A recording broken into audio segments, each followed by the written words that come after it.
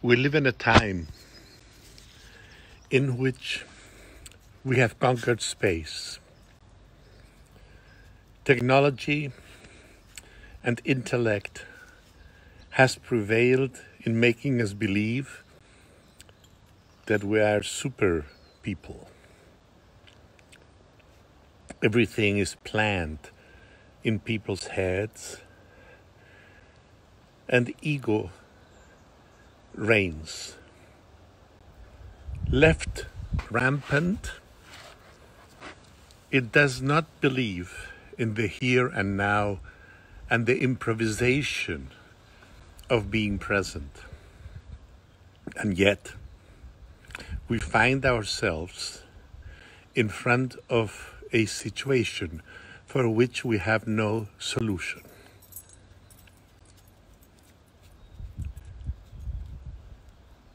I don't want to talk too much because I don't want to give it energy. Instead, I want to talk about the contagion that we need to create, which is a contagion of love. Because faced with our own mortality, there is no other message that can come present for us than the intention of love.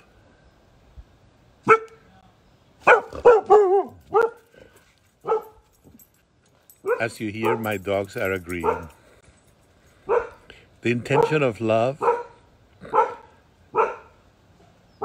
moves me to be grateful for those colleagues and health professionals who are in the front line. Those who endanger their own existence by trying to helping us and helping others. And I want to send a message of love and gratitude for all of those. Those that because of our situation have to be in quarantine, such as myself, I want to humbly beg you to use this quarantine to surrender the old paradigm, to surrender the old viewpoint, the viewpoint of the ego mind, and shift the focus to the heart. We have conquered everything, and we have not conquered ourselves yet. So please, shift the gravitas, the center of gravitation from where you exist, from your head to your heart.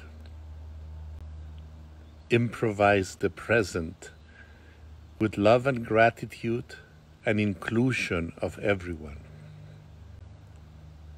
Because it is in this moment, and only in this moment when we meet, that we can support each other and really create a world that after this growth crisis will include every human being and every sentient being and the earth itself in its position in the cosmos as a living force which is not here for us to be the exploiters of, but is here to be assisted in its own evolution, including ours. I wasn't going to address this today since it is my day of rest. But seeing the circumstances in which we all are, all days seem too restful for those who are accustomed to dedicate their life in service to others, for a common good and for a higher good. I wish you that this reflection musically enters into your ears and assists us all to overcome this crisis for the well-being of all involved. May you be blessed, and all those that are in your sphere of influence.